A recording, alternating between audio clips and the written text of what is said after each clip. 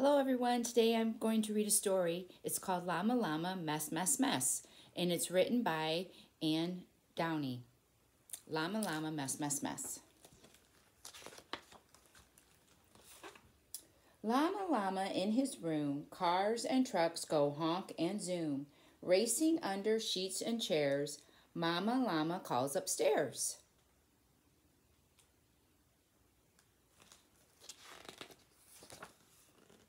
Time to pick up all your toys. Why is Mama making noise? Mama says it's cleaning day. Llama only wants to play.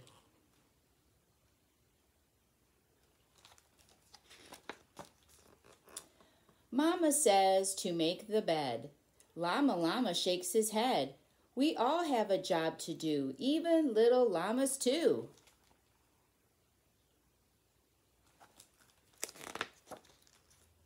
What if Mama never cleaned? Imagine that. What would that mean? If Mama didn't dust or mop, she'd toss the rags and off she'd hop.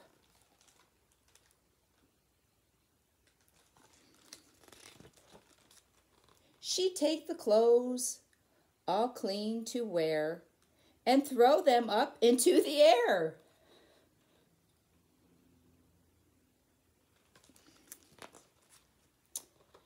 No doing laundry anymore, just drop the towels upon the floor. She'd pull the sheets right off the bed and wear the blankets on her head. Mama Llama's gone crazy. She'd leave the pots and pans and plates and dance around on roller skates.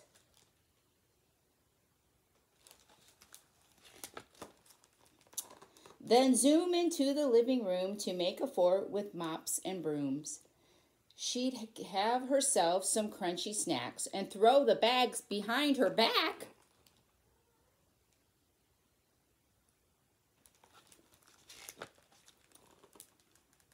Combs and clothes and peanut shells.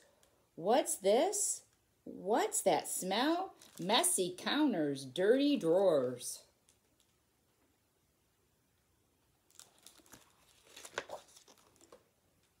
Where is Mama? Where's the floor?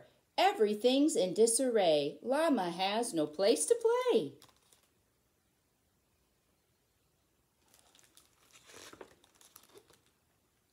Cluster, chaos, and distress. No more llama mess, mess, mess.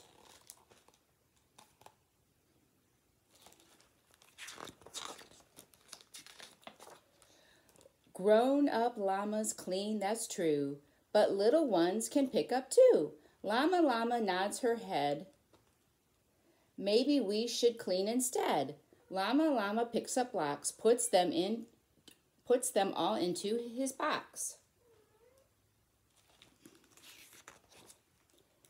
Books go back up on the shelf. Llama puts them there himself.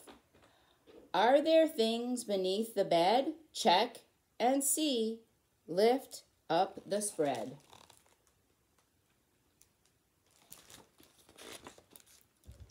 Look what Llama Llama's got. Each thing has its special spot. Llama pulls the sheets up tight. Mama tucks the quilt just right.